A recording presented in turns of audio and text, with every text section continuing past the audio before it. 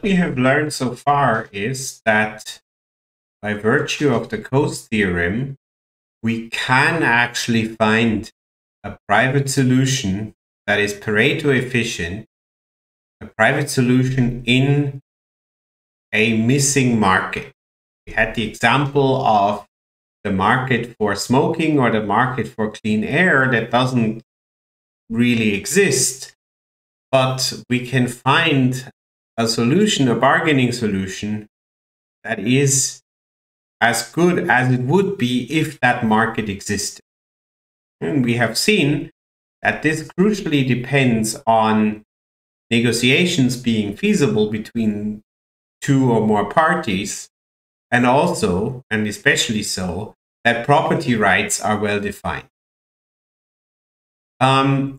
But we should also then talk about some of the limitations of the Coase theorem. So the Coase theorem may apply in reality when there is few parties involved and when the property rights are well defined, and few parties typically means that the transaction costs and the bargaining costs are very low. But as soon as there are more parties involved and or property rights are not so well defined, we have problems. So, you know, when you have negative externalities, when you don't have clear property rights, there's just the risk of overuse of a common resource, which is called tragedy of the common. If you have the lack of clear property rights, you cannot come to a bargaining solution. So you have overuse of resources such as forests in the Brazil and other parts of the world. You have things like road congestion. You have overfishing, overpollution, over. And one reason why this is the case is because there is a lack of clear property rights. And related to that is a second problem, namely the problem, the assignment problem, for which the guiding question is, well, who is actually to blame for the externality to begin with? This is easy when you have one smoker and one non-smoker. It's very clear who causes the externality. And then once we know the property rights, we can work out what the Pareto efficient solution might be.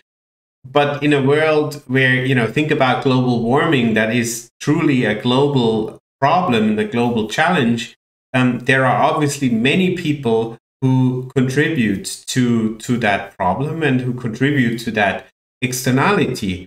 And so assigning, even if we knew the property rights, do people have the right to clean air or to know global warming? It's very, very hard to then pinpoint the people who caused that externality and really, bargain with them. Right? It's almost impossible. Another problem that even can arise when you have smaller numbers of people or firms, parties involved in the negotiation is the so-called holdout problem. So if you think about a situation where the property rights are not held by one person or one party, but by a couple of people, and depending on obviously how those within that group of the people who own the property rights, how they're organized, that depends very much on how the negotiations go. If they, for example, decide by uniformity rule, or if they have to decide unanimously, what that means is that each member of that group can exert its veto power, right, and can extract rents from that.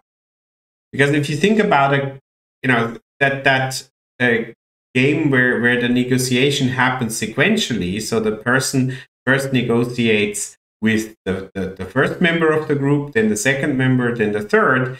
If the first two say, okay, deal, if I'm the third and last, then I can extract a very high rent because I have the power to break down the whole negotiation. So I can say, okay, I want a lot more.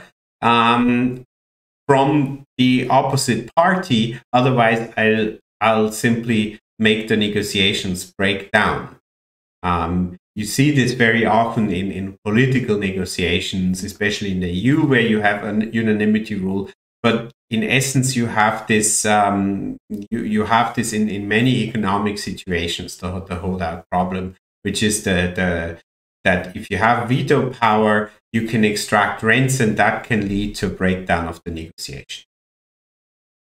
Then you obviously also have a free rider problem here when it comes to externalities.